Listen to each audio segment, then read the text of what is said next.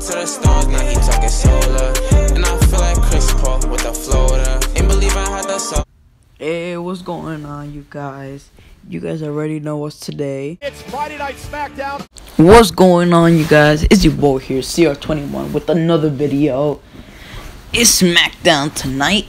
So you know what we're gonna do. We're gonna be doing some Friday Night SmackDown predictions for April 24th, 2020. So let's get into it. We're gonna start off qualifying matches tonight. Drew Gulak versus King Corbin. Personally, I don't mind whoever wins this match, but it's obvious King Corbin should get the win, unless Elias interferes and helps Drew Gulak win.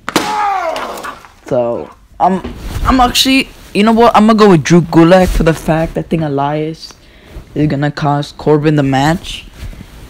For like, you know, cause Corbin, like, you're gonna try to build up a rivalry. You know, they're building it up again, so that's what's gonna happen. Then we got Lacey Evans versus Sasha Banks. My opinion, this match could also go either way. Sasha really needs this win. Lacey Evans too. But you know what? I'm gonna go with Lacey Evans on this one. Yeah, I'm gonna go with Lacey Evans. Yeah. And then we have the women's tag team titles being defended with the champ Nikki Cross and Alexa Bliss. Put it on the line on the debut of Carmella and Dana Brooke.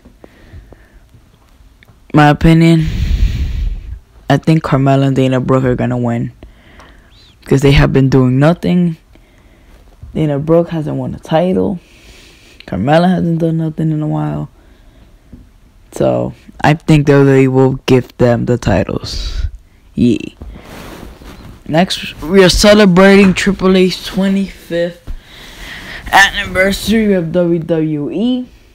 So, you know, in my opinion, I think Triple H will be in the Money in the Bank. But the fact is that Michael Cole has been saying for the past 2 weeks that the only thing Triple H has never done is compete in the Money in the Bank, and he kept saying it. So it's giving me a clue. I'm not saying it's gonna happen, but it's giving me a clue. Considering he's never been in it, he's not. If he's in it, he's not gonna win it, but he's gonna participate in it because he's never done it.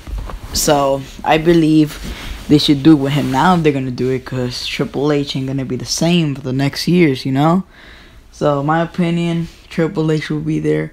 And for the fact that they only have one more qualifying match because they haven't announced the other one. So that's my suspicion. We also have Mandy Rose, Sonya Deville thing going on tonight. Hopefully we reveal who's a hacker, because this is the longest rivalry they have going on right now in WWE. The best rivalry going on. And also we're going to see what's going to happen. What else build up they're going to do to the Braun Strowman Bray Wyatt match that's going to end up in a DQ, because it's like, it's hard to pick the winner. So yeah, and that is basically all for your SmackDown. Probably the New Day will come out, but there's nothing for them. But yeah, so this has been my SmackDown prediction. Stay tuned. Right after SmackDown, I'll be doing my SmackDown on Fox Review. So yeah, so subscribe, turn on notifications, like the video, comment.